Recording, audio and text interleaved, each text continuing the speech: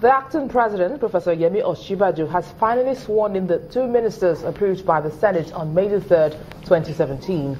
Stephen Ocheni from Kogi replaces the late James Ocholi, while Suleiman Hassan from Gombe State takes the place of Amina Mohammed, who is now the Deputy Secretary General at the UN.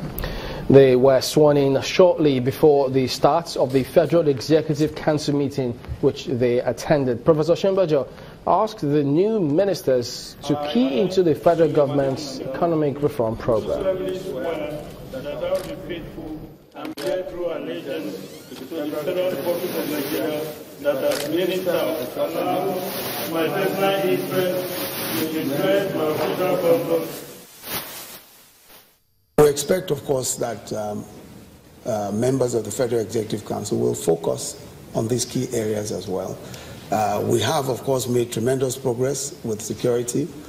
There are issues and challenges here and there, but they are, compared to where we're coming from, very minor indeed, and we're tackling them on a day-by-day basis.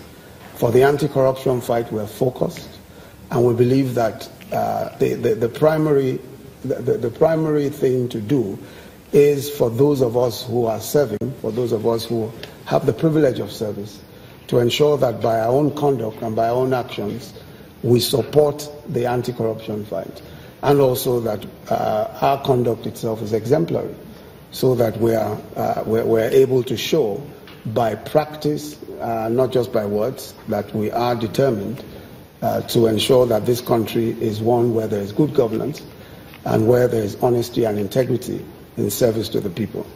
So again, as I welcome you to this cabinet,